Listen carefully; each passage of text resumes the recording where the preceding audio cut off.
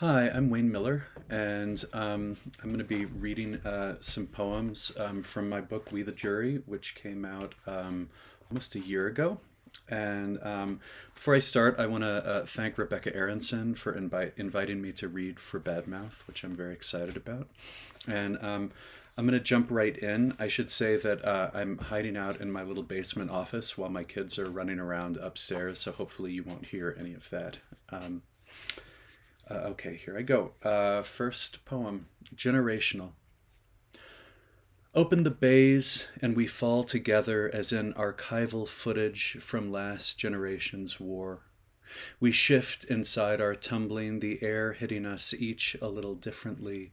There's comfort in this collectivity. We'll land together more or less, our impacts giving off globes of light, becoming one light, soundless to the pilots, the bombardiers, wherever they've gone.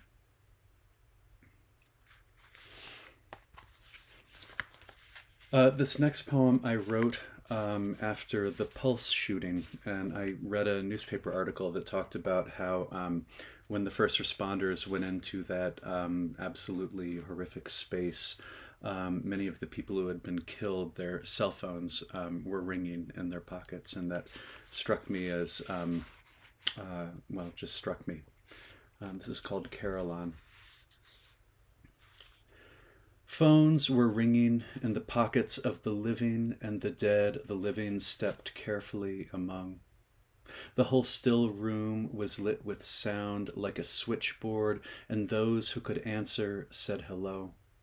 Then it was just the dead, the living trapped inside their clothes, ringing and ringing them, and this was the best image we had of what made us a nation.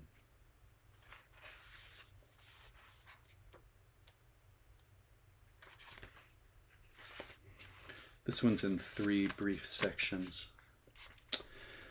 Little Domestic Elegies. 1. When the backyard light came on, I was surprised to discover the air filled with snow so downy and silent it never quite reached the ground. When the light went out, all I could see was solid dark, still full of that snow. 2. On our first cold day in the new house, the clear world beyond us became fogged by the handprints of whoever had installed our windows. 3.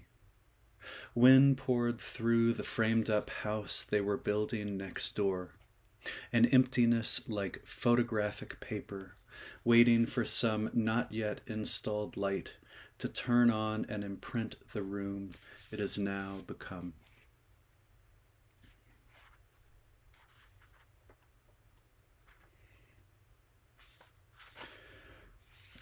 I'm now in the second half of my 40s, so I'm thinking about the topic of this next poem, which is called Middle Age. It's in 2 sections. 1. This body, which equals a life no more, no less, and thus is incomplete, even asleep, even watching TV, soon will rise to pee, to find itself in the mirror examining what this body appears to be. And I was wrong thinking time gathers inside me. I was wrong inside my body moving through time. So that now I imagine a dot matrix printhead growing a picture, each pass revealing one more line of body until the image is whole, and then some other body must come and dispose of it. 2. At my 1-week follow-up appointment, I listened to the person who had opened for the first time ever my abdominal cavity, grown from nothing like the hollow of a pepper. I watched her fingers hold a plastic pen that marked on a pad her swoops of thought. The light around us had poured into my body, annihilating its darkness where no one lives.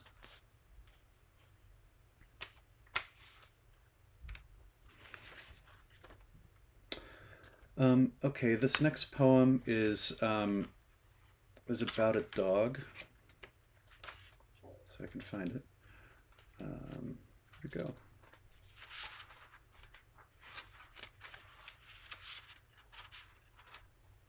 Here we go. It's about a dog and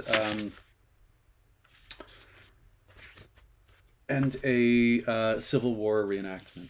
It's called The Reenactment. When the dog ran onto the field between the opposing lines of uniformed men, a few squat cannons, muskets cantilevered into the air, a boy chased it from among the colony of lawn chairs, t-shirts, and gym shoes that in that context represented a more fully comprehending vantage.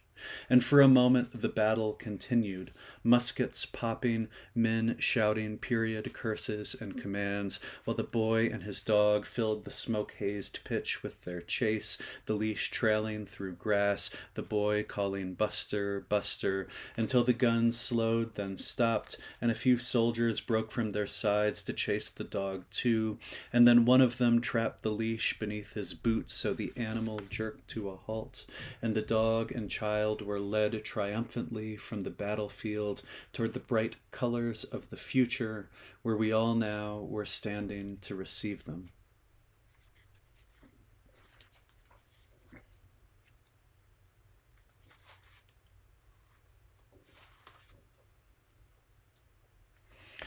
This poem is in several sections, 6, but they're all short sections. This is called Rain Study.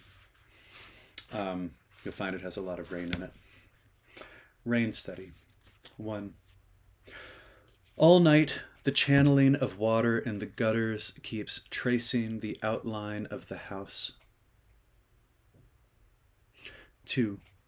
My son's face pressed to one side of the glass, the storm to the other.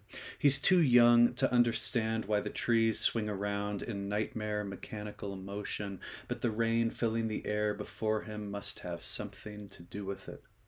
Each flash of lightning brings the present more sharply into the present. He turns back to our space inside it. 3. It was raining in the capital, and the nation's new delight, the war, was on. A thick fuzz of rain stood on its pen tips in every street. The awnings hung their empty rooms like diving bells inside that falling. 4. Again, my daughter is talking in her sleep, her language just water cycling through a fountain, and my son who can't yet speak. Endless rain. 5. Then my wife and I were alone in the house for the first time in months, a shocking quiet, dampened further by the gray of rain. When the wind gusted, a drop sometimes landed in a square of the bedroom's window screen. Later, the scattered placement of water there offered a record of the afternoon. 6. On the undersurface of a raindrop as it falls, a fish-eyed reflection of the ground rising at tremendous speed, and that's it.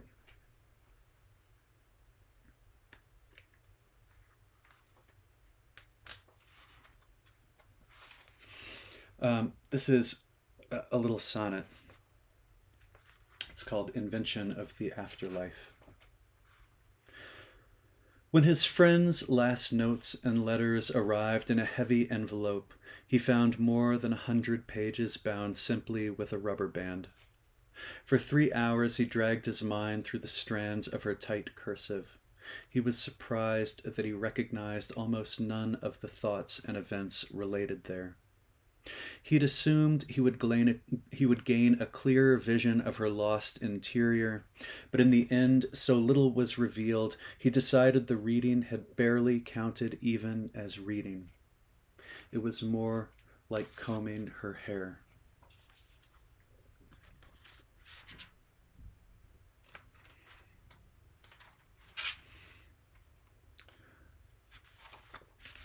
Okay, here's the title poem of the book, which I wrote after doing jury duty, after sitting all day waiting to find out if I would end up on a jury. And this is about a jury that's tasked with the job of judging its own innocence, judging itself, its own innocence or guilt. We, the jury, having heard the evidence against us, having taken into account the strength of every possible position, having gone home to our partners, our children, and having never mentioned the full details of our thoughts, having come to comprehend the wrongs of which we stand accused, having pledged to consider our omissions and our acts, we know that we will determine the facts, and those facts will become the surface upon which this world rests. We will assess the veracity of our witnessing against us. We understand our innocence could well require we find ourselves guilty. And when at last the verdict arrives, we will come down upon us with the weight of our entire existence. Even then, not one of us will truly understand what we have done. Here's another sonnet. This poem, you can either read it as a poem about about family and family members, a family member I have, or you can read it as a political poem. You can kind of go either way. This is called The Narcissist. Our boats on the black water, and the lighthouse swinging its gaze around, its beam reaching and withdrawing, reaching and withdrawing. It seemed the whole sea rose up to that towering eye. It seemed as though it had the power to draw us from our shadows, to lure us toward the rocks the waves were breaking hard against. What would we do if we got there? But we were farther away than we'd supposed, and when that blaze of light slid briefly across us, it only served to show us to each other.